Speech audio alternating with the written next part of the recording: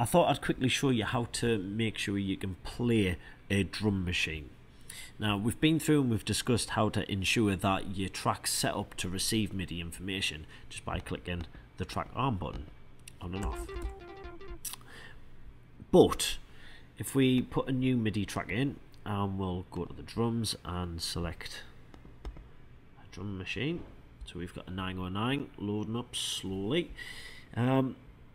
Sometimes, depending on where we have the octave range, even if we have this track arm button, if we press the keys on the keyboard, it won't play the samples in the drum machine. So I'm pressing the A key at the moment and nothing's happening on the drum machine.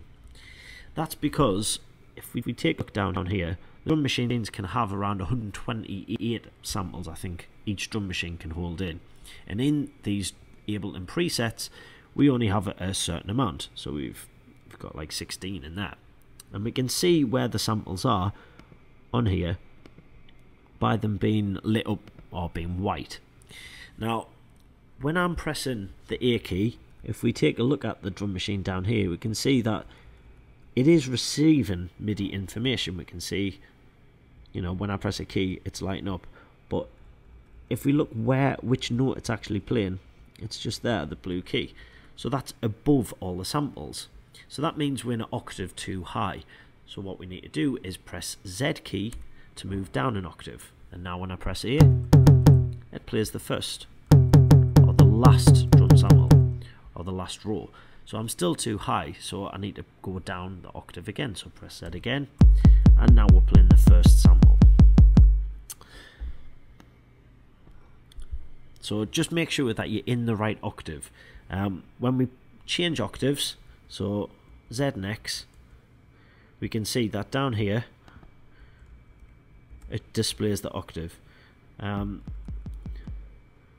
So usually I think it's around C3 to D4. I think most samples are usually around there, but either way, come over,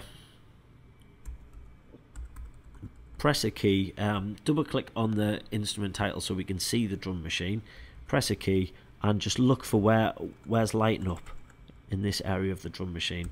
If it's above, you know you need to go down an octave. If it's below, you need to go up. So Z and X, and that's how you know how to play a drum machine. The other thing to note is if I move up the keys, so that's A, the next key is S, and if you notice it's jumping from the kick to the snare, that's because we're using the black keys as well. So if I want to play this rim shot, I need to press W.